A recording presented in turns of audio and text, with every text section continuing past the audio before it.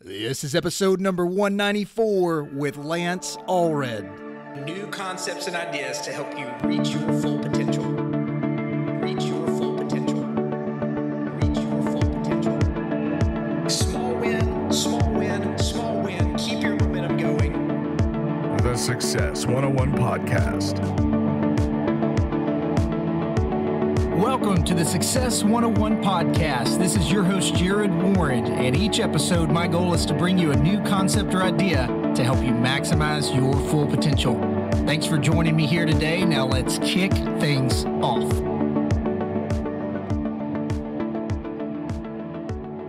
Yo, what's up, boys and girls? Welcome back to the Success 101 Podcast. Super excited today.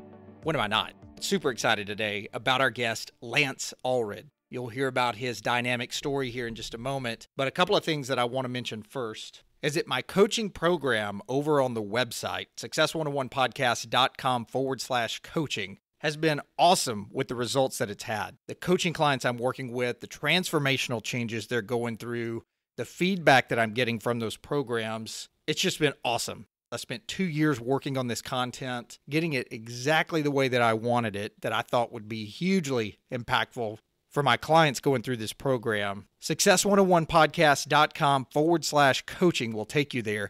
There's 4 different models to choose from. Go pick the one that's right for you. Give me a shout. Let's do a consultation to see if it makes sense for you. You can contact my team directly at info@success101podcast.com or just fill out the form on the website. That'll bring you right into us as well. Look forward to meeting more of you out there. Also, very, very excited that Blue Apron has teamed up with the Success 101 podcast. And if you guys have never checked out Blue Apron, it's time you did. They're basically the Netflix of meal kit delivery services. There's a few more out there, but they're really disrupting the market with what they're doing and have been for quite some time. I'm just so glad to be partnered with them now. They've smoothed out a lot of the issues with delivery service when it comes to food, how it gets to you, the process. Some of the early food delivery services were using a lot of just crap that you don't want, a lot of preservatives. Because look, it's delicate to ship food, right? Blue Apron's got it down to a science. And ordering this stuff's really simple. You can have your entire meal lined out in about 15 minutes, and they've got a huge range of options. They've got a brand new Mediterranean diet that I'll mention in just a moment. But if you're like me and my family, where we're busy and going all the time, we've got kids to feed, we've got all sorts of stuff going on, and we don't want to just grab junk all the time, which is the easy solution for most families out there, or most people with a super hectic schedule, even if you don't have kids. Like I said, Blue Apron is like the Netflix. It is the solution for you to get quality food, wide range of food, easy on your doorstep. You guys are going to love it if you've never checked it out. So here's what we're doing for Success 101 podcast listeners. If you head to the website, success101podcast.com/Blue Apron, I've got 2 links over there that you can follow. The first one is 3 meals free on your first Blue Apron order. So the first order you put in, you're going to get 3 free meals. This is pretty perfect for someone who wants to try this service out, but they're not sure if they want to commit or how this is going to work. They want to ease into it. Go buy a meal. Most of their meals work out to less than $10 per person. Anything quality like this that you're buying at any restaurant that you go to, you're going to spend a lot more for that anyway. Might as well do it in the comfort of your home. And it's fun to make all the stuff anyway. If you like cooking and a nice bottle of red wine like I do, you can turn this into a fun night as well. It's not just the eating part of it. The other part is their new Mediterranean diet, which looks phenomenal. I've not had an order of this shipped to me yet, but I'm so excited to put my first order in since they've come out with this. Just introduced. You're going to get $40 off of your first 2 boxes. Again, pretty perfect for someone that might want to ease into this. $40 off of your first 2 boxes of the new Mediterranean diet. So again, head to success101podcast.com/Blue Apron. You'll see the 2 links there. Click on the one that you want. Give me your feedback of how you're loving it once you get the food. Again, turn it into a fun night. Turn it into a night where you know you're eating healthy, all fresh ingredients, tons of options. And I think you guys are going to be real believers of Blue Apron once you try their service. They really do have it down to a science, and it's awesome, awesome food. Now, on to our incredible episode today with Lance Allred. Couldn't wait to get this guy on the podcast. Lance was the first deaf player in NBA history. That's right. How does that work? You'll find out today on our episode. Expert on leadership, perseverance, grit, everything that involves peak performance. He was legally deaf at 80% hearing loss from RH complications at birth, which you'll hear today is a blood disorder. and not even starting to play basketball until 8th grade because his life was so sheltered and everybody told him he couldn't play sports because of his hearing loss. Just an amazing story. He's authored 4 books. He's an international speaker. Just an awesome, awesome guy with an awesome message, which is why I knew I had to get him on today. So let's get to it. Without any further delay, let's jump right into my conversation with Lance Allred.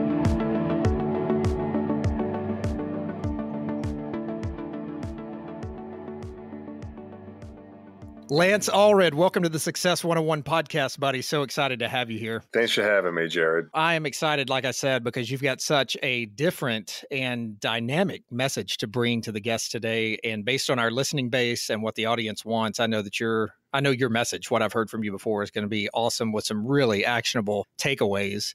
I'm sure we're going to talk through your amazing book, the fact that you were the first legally deaf player in the NBA, and then just some of your background. I mean, that alone, we could do a whole podcast on what I've just mentioned alone, but talk to us a little bit about your mindset of how you got to where you are today, what that background looks like. And then I think we're just going to branch off into a ton of peak performance items here that the listeners are going to take a lot away from. I didn't make the NBA until I was 27 years old. That's 7 years longer than my peers, 7 years longer than the average player, and most people would have given up. Achieving our dreams and our goals is not easy as much as social media or the internet would like to sell us otherwise. That there's all these time hacks to suddenly making $1 million, and more importantly, suddenly you'll be happy. And I'll allude to that part a little bit later down the line with my story. And I get to tell people my little mantra every day is the essence of leadership is perseverance, and the essence of perseverance is grit, and the essence of grit is choice. Do you choose to get back up every time you get knocked down? I was born in a polygamist commune in my grandmother's bedroom, not in a traditional hospital, and they didn't think about things called RH factor. My mother was a negative, I was a positive. Her body was recognizing me as a parasite, and so it was killing me off. And so when I was born, I was nearly dead. And my mom finally took me out of the commune into the county hospital in Montana where there was a Johns Hopkins educated resident who specialized in RH because he was an RH baby himself, so it's dumb luck. And he said there's no reason why, logical, scientific reason why I was alive. I should have been dead by all numbers. Leadership is a lot of things. Through my examples of playing around the world, every continent of the world except for Antarctica, I've seen prevalent pitfalls transcend cultures and what people think leadership is. To me, leadership is, one, understanding that not everyone's going to like you. You can't make all the popular choices. Leadership isn't easy. It's actually quite lonely. And I get to share all these experiences to corporations across the country to talk to them about what leadership is. And again, it's the essence of leadership is perseverance. Perseverance meaning, are you a leader who's actually walked the walk? I mean, would I want to take parenting advice from someone who's never been a parent? Do I really want to take coaching basketball advice from someone who's actually never really played a high-level game of basketball? No, not really. Sorry. So perseverance, are you someone that's actually paid a price? And the essence of perseverance is grit. And the essence of grit is choice. Do you choose to get back up every time you get knocked down? There's no magic wand to that. What I have, again, on my website is a free daily perseverance tracker. It's a set of questions I ask myself every day, but it's something that I get to hold myself accountable with. And my 5 principles of perseverance are accountability, integrity, compassion, discomfort, and being a leader of your own life. And so accountability being my mom, her oversight as a parent, she very easily could have blamed the religious leaders in our commune for poor advice and been a victim about the RH factor and said it wasn't her fault. Or she did what she chose to do, which was make me wear my hearing aids and make me go to speech therapy because there were no amenities to learn sign language in rural Montana. So I had to be thrown into the fire every day, pushed out of my comfort zone, and made to wear my hearing aids and be challenged to learn to speak, being a speech therapist until I was 16, reminded every day that I wasn't normal. And I hated that. I hated being reminded that I wasn't normal because I just wanted to fit in. But again, leadership is lonely. You're never going to quite fit in, but that's not your path. I think one of your phrases that you love to use when it comes to leadership is, being a lion and a leader. I want to dive into that. I want to talk a little bit more about your 5 principles as well, why you chose those of everything you could have chosen. I think the I think the burning question on everyone's mind, I know it would be me, is you talked about being legally deaf because of the RH factor, which is a blood factor. Yeah. How are you able to do this podcast being deaf? I have fancy hearing aids and Bluetooth technology that now I know what the context of the conversation is, that over routine, I know a lot of times, what are we going to be talking about?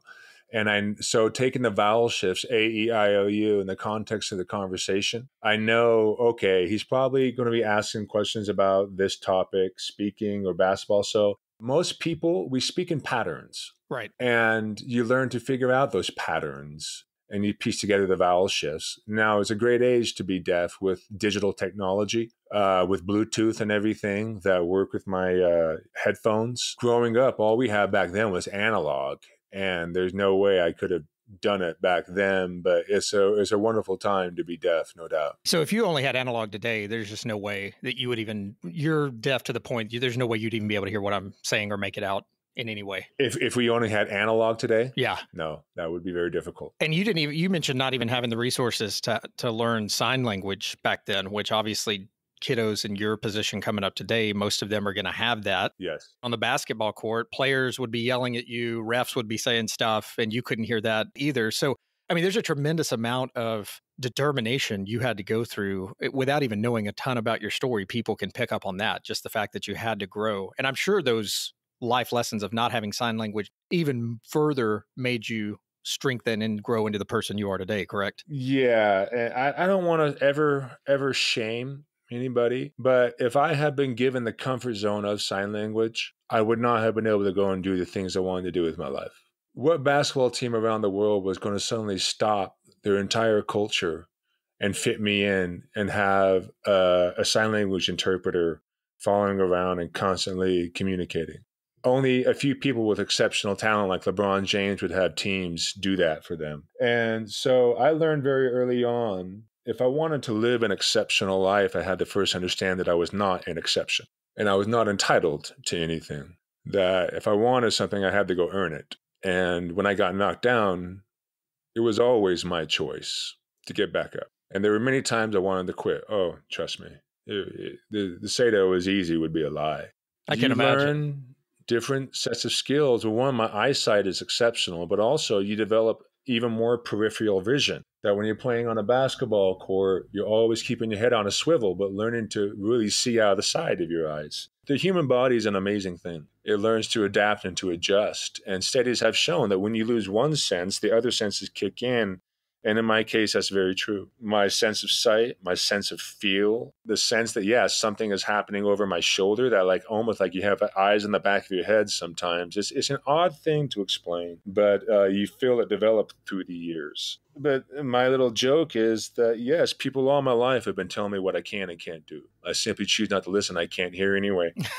That's right. You've got a good excuse to not listen to them. Yeah. My very first game as a basketball player, I didn't start playing until I was 14 because that's when we escaped from polygamy. And I grew from 5'10 to 6'4 that year. And I didn't have any friends in this new school. And I figured, hey, I guess a good way to fit in, I'll start playing basketball. And my very first game, I was ejected by the official because he thought I was ignoring him and being a jerk. Wow. And yeah, from then, early on, everyone was saying, no, he's too deaf. He can't play. Again, at the end of the day, we have a lot more choice than we want to admit. And it was still my choice. Again, when you empower yourself with the accountability of choice, taking full accountability, knowing that no one else is responsible for my happiness, for my path, for my choices. That's accountability. And my mom taught me that when, again, she made me wear my hearing aids. She made me go to speech therapy. And I was brutal to her, but she never backed down. As cruel as I was to her at times, she never backed down because she was doing her best to ameliorate her oversight as a parent with RH. And she was never a victim about it. And so when I started playing basketball early on, at the age of 14, I made myself a promise very quickly that I was never going to use my hearing as an excuse. And there were many times that throughout my career, especially playing overseas, where you have coaches that don't want to use hand signals because they think their plays are brilliant, but you only have 24 seconds in a shot clock. You can only be so brilliant, which is always frustrating. They wouldn't use hand signals. And so I had to, a lot of times, just very quickly assess where my teammates are at, do my best to read my teammates' mouths, and then quickly run to the spot where I was supposed to be. But every now and then, yeah, I'd run the wrong play and the coach would freak out. And I very easily could have said, hey, coach, give me a hand signal. This is unfair. But instead I said, you're right, coach, I forgot to play. And here's the thing. Yes, a lot of people are going to say, well, what about communication? You should have open communication in companies. Yes, there's a time and a place for it. But in the heat of battle, in the middle of a game, when you try to prove that you're right, you only make matters worse. There's always a time and a place where you can address it later. And being right is overrated. What does it get you? A cookie. And so whenever I tried to challenge a coach, it only made matters worse. And whenever I just said, okay, you're right, or even if it wasn't my fault, I just said, okay, and I owned it and I took responsibility for it, everyone forgot about it and you moved on to the next thing. But whenever you feel you have to be right, you just make the issue worse. That's the thing about accountability. In this day and age, especially with social media, we'll talk about Trump for a second. When you take full credit for your failures and even things that aren't your failures, you can truly take credit for your success. But you have this culture where people, when things go bad, oh, I wasn't a part of that. But when things are going really well, oh, yeah, I was there the entire time. Ronald Reagan learned from Richard Nixon's mistake. Ronald Reagan, if you remember Contragate, he jumped right ahead of it and he took full accountability for it, even though he really wasn't responsible. Absolutely. And people forgave him. You had Nixon, who tried to hide things. You had Clinton, who tried to dance around his issues. If Clinton had just owned it right out of the gate, people would have said, okay, all right. But when you lie about it and you try not to take accountability for things, that's what bothers people. There's a lack of leadership. But what Reagan did, why people loved him so much, is that, yeah, it stops with me.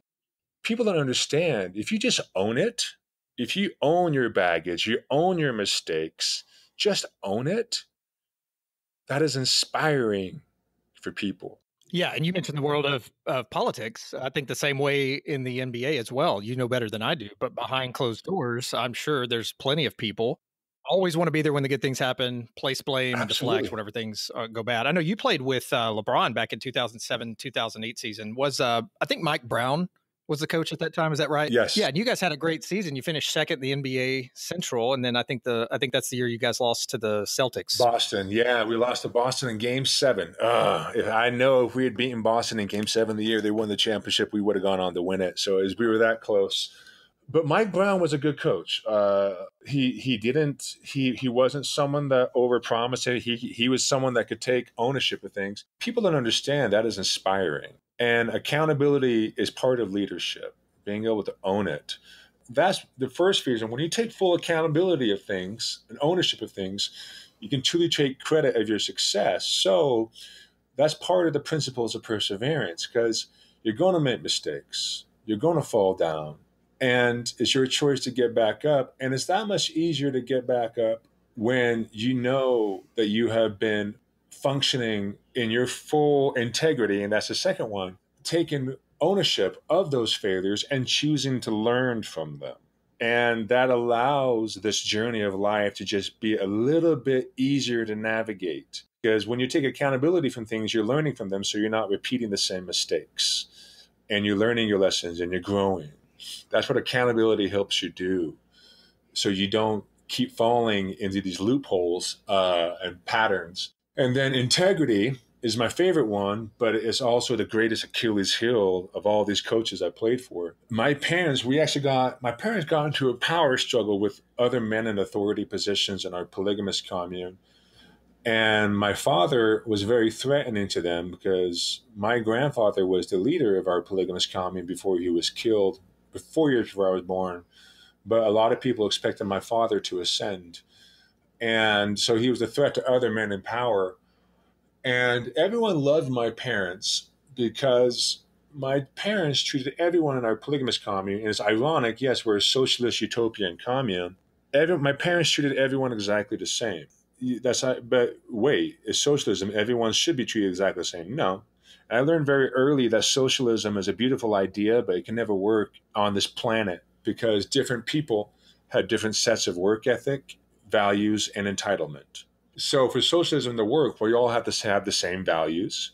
We all have to have the same work ethic. We all have to have the same degree of entitlement, and we don't. And one thing I've learned playing in all these continents around the world is every culture thinks they have the best values. Yes, I appreciate the values I was raised with, but having traveled around the world and seeing other people who were great people, but they had different values. And I'm going to go off on a little tangent here. I've learned to view the human brain as like an empty computer hard drive. You have your DNA and some things that make every hard drive just a little bit different. Maybe this computer is more sturdy. Maybe this one's a little defected, whatever. But the culture you're raised into is the operating system that's installed into your hard drive. That's your cultural operating system. And yet, every cultural operating system thinks they have the best values, the best coding, the best algorithm. And so you have a Japanese coach who's looking at me with his Microsoft brain saying, why isn't that American Macintosh computer operating at the same algorithms I am? Obviously, they must come from an inferior culture. You see that all around the world. That's what a lot of my TED Talk was about. What is your polygamy? Is challenging people to actually address what culture you grew up in. And are these absolute truths that you grew up with truly absolute? Or are they just blinders that we have that allow us to believe that we have all the answers? And the notion that you're right is actually a limiting comfort zone. It allows you to believe that you don't have to learn anything new, that you don't have to grow. It allows you to believe that you can stay inside your bubble and you already have all the answers. Oh, I don't need to leave the United States because we're already the best country in the world. And the world is a scary place. Actually, it's not. Playing in the Middle East, playing in Asia, playing in South America. Yes, there are some neighborhoods you don't walk into, just like in America. But when people have these notions that they have absolute truth, all I see is fear and comfort zones. So coming back to all that, my parents treated everyone exactly the same. So from their example, here's how I define integrity. I ask myself a question every single night. Are you the same person in every room that you walk into? And actually, for most people, especially for most coaches, they cannot answer yes. That when the cameras are on and the media and the reporters are there, they're Mr. Charming. But behind closed door, they're Mr. Hyde. It's so shocking to me that people can do that. I'm like, I'm right here. I've been in this room the entire time, and I've watched you change personalities 3 times. It's alarming, actually. And the saying goes that no man can serve 2 masters. And I respond with that, especially if those 2 masters reside within the same psyche. Because we'd have coaches that would say one thing on camera, but behind closed door, they'd say a different thing. And we're like, well, wait, are we doing this or are we doing that? When you have a leader or a coach who's always changing his personalities, it also lets you know that they do not have your back. Because say what you want to about Bobby Knight. Yes, he was brutal. He was mean. He was grumpy. He was impatient. But he was the same person everywhere he went. You'd always knew what you were going to get. And there's some stability with that. Knowing that when you have a coach like that, like this last coach I played for in Puerto Rico, when he could tell it to me straight, I knew that he would have no problem in turning around and telling the owner straight too, and he would have my back. When you have owners and leaders who are always doing the whole multiple personality thing, climbing their way up the ladder, you know that they care more about themselves than anybody else. Right. They won't have your back. When I had these coaches that were always afraid of their own jobs and they were always doing the whole personality thing, those teams had so much high turnover of players being cut and sent home. Whereas the coaches who had no problem holding their ground, who would lose their jobs first before they let other players go. The thing is, they were the more successful coaches anyway, because they allowed for the stability and the chemistry to build. So integrity, are you the same person in every room that you walk into? It might take you a little bit longer to get to where you're going when you're not scheming and manipulating. It might take you a little bit longer, but you'll get there. And when things are dark, when you're down and out, it's that much easier to put your shoes on every morning, knowing that you stay true to who you are. And so integrity is the most important one to me. That's part of perseverance, knowing that I've stayed true to who I am and I haven't lost my core. I was going to say, when you talk about perseverance too, obviously from your story early on, we've talked about what you had to go through with the family dynamic you were in, you almost, dying as a baby, those sort of things, but then making it up through school in a sport where typically, you have to be able to hear what's going on. You fought through all of that. And I know one time in your TED talk, you said, why do we care if we fail? I think many people listening in would argue that we should care. What was your main point behind that? Failure to me means you're simply stepping outside your comfort zone, that you're trying something new. Now, there's different types of failure, obviously. The failure of being complacent, of playing it safe, of just doing the bare minimum to get by, of staying inside your bubble, playing it safe, that's failure. That's called being mediocre. Because here's the great irony of basketball teams. That yes, you do want structure, you want foundations, you want principle, but basketball is just like life. There are some things that are come your way that you aren't quite prepared for. Do you have the confidence and the grit to improvise and adjust on the fly and be willing to think outside the bubble and take a risk? And the coaches that had to hold on so tight to their control that didn't want their players to take any risk. Yes, those teams I played on always did well in the regular season. But when playoffs came, the teams where the coaches trusted their players to improvise and think on the fly and adjust versus the coaches who always had to stick with a game plan that would not adapt. The teams where the players had the confidence to make mistakes and take risk, those are the teams that always won. The players that were willing to take a risk, that were willing to fail, that were willing to step outside their comfort zone, that were willing to try something new. And so again, when everyone's so afraid of this word called failure, to me, I've failed so many times in my life. And that's because I was always forced outside my comfort zone. From the earliest age, my mom making me wear my hearing aids and do speech therapy and have the courage to speak and sound different and sound funny and have people make fun of me, to have the courage to try to play basketball and walk around like a deaf kid on the court and have people laugh and make fun of me. To try something new, that's where my successes come from. That's the power of failure. And so when people are afraid to make mistakes, you're not going to achieve anything great. So I would tell people, go fail a million times. But I choose to keep getting back up every single time. So I have my principles of perseverance. Sure, it's kind of like a system, but I would challenge anyone, develop your own questions of how you hold my daily perseverance tracker. Develop your own. Companies love to try to find, what I want best practices. I want a system that I can give to my employees. And all I would tell them is like, okay, does your system actually allow them a safe space to take risk and try something new? And are you as their leader open and confident enough in your position as a leader to be willing to allow feedback and collective input and grow as a culture? I want growth. I want my employees to be willing to take risk and fail. But a lot of them really aren't.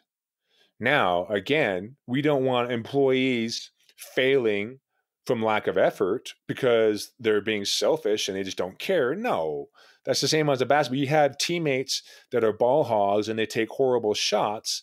That's not because they're, I'm willing to fail and try something new. That's just them looking out for themselves and not caring about anybody. But you want a team, a culture where all of your teammates know that you're in a safe spot where you can fail and you're all going to be there to help each other get back up when you do fail. And you keep trying and learning from trial and error what works and what doesn't. And so when everyone's afraid of this word called failure, again, I don't get it. You want to fail. That's where the growth is. The growth is always just outside the comfort zone. And my mom, again, pushing me outside my comfort zone every day, I was never really allowed the luxury of a comfort zone. And I'm curious too, Lance, on a team like you were on, high caliber team where you got guys like LeBron, you got Ben Wallace. But let's face it, you got some guys with some strong personalities on that team, and that's an understatement. How did you have to push through some of that in order to push to the top, make yourself a leader, overcome some of that adversity when you've got a lot of noise around you on the court? There's a lot of noise, no doubt. A lot of noise. You got teammates, everyone's worried about their job. Are they going to get cut? You have coaches, everyone worried about their job. And so you have cultures of fear. And so again, you want to have a culture, a team of trust, and they feel safe to fail. Whereas you have teams where people are afraid to fail, and that's a team of fear. And people, again, we operate in two modes, fear or trust. So when you have a culture that is afraid of failure, everyone's going to do the bare minimum to get by. Everyone's going to look out for themselves first and foremost. And so, but on teams like with the Cavaliers, to stand out, again, integrity. Are you the same person in every room that you walk into? If you're the same person in every room that you walk into, people will remember that. And they will respect it. And a lot of them will wish they had the courage to do the same. But they don't, because they operate from a place of fear. They have to keep manipulating. They have to keep jockeying for position. As a kid, I dealt with a lot of bullying and even suicidal depression. But I learned one thing was, okay, I began asking a question when they would come and try to take my hearing aids out and throw them in the bushes or whatnot. And I would ask, what is going on in their home life that is so bad that they want to come at me to make me feel worthless? Maybe their dad beats them. Maybe their mom doesn't care about them at all. You learn that people inflict pain because they are in pain. And people are hurting you because they're operating from a place of fear. And so you realize that it's not about you. And so when people betray you and they throw you under the bus on your path to your dream, you realize it's really not about you. It's their own internal dialogue and their own fear. Again, we operate from two places, trust or fear. And they're operating from a place of fear that they won't be special, that they won't be good enough if you achieve your dream, that they will somehow have failed, that if you are successful, it means they can't be successful, which is a mentality of lack, which is very prevalent in our culture. That you realize that when people, again, they betray you, it's not about you. And so on your dark days, when you feel like giving up and you feel abandoned and your team no longer wants you and you've been cut, you remind yourself that it's not about you. And that makes it that much easier to get back up and keep playing on. And therefore, knowing that if you stay true to who you are, again, integrity, and people still betray you, you realize it's not about you. That is awesome. Lance, thanks so much for sharing with us today. What a powerful message. I want to be able to steer people over to your book and to your TED Talk. Where's the best place people can find out more about you and the message that you're sending and everything that you're doing? Oh, yeah. You can see my TED Talk and my book and my free TEDx training webinar at lanceallred41.com. Awesome. And I'll link all of that up in show notes. And thanks so much for your message here today. Thank you, Jared. Guys, I loved having Lance on the show today and hope you took a ton away from his peak performance message. If you would like to connect with me, please shoot an email to my team at info@success101podcast.com, or you can catch me in the world of social media on Twitter under the name @WarrenJared, on Instagram @Success101podcast, or catch me over on the podcast Facebook community page. I'll catch you guys on the next awesome episode of the Success 101 podcast. Until then.